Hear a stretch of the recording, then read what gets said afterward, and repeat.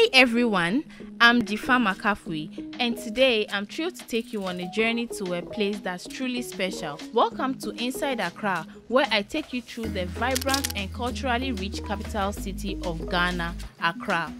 Let me give you a little peek into the lively neighborhood of Jamestown, right by Accra's coast. You can feel the energy of life around you when you walk down the narrow streets. The buildings on these streets are painted in bright colors and are filled with stories to share. Today, I went to the Jamestown Lighthouse and its surroundings, uncovering the history, soaking in the scenery, and discovering the hidden beauty that makes this spot in Accra so amazing. It's a symbol of this neighborhood's long history by the sea, and that's what we are exploring today.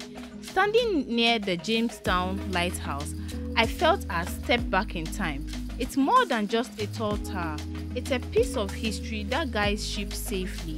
This lighthouse has been here since 1921, way back in the days of British rule. Right next to it, the sandy beach adds to the charm, with waves gently rolling in. As I looked up at the lighthouse, a plane soared above, which was exciting to watch.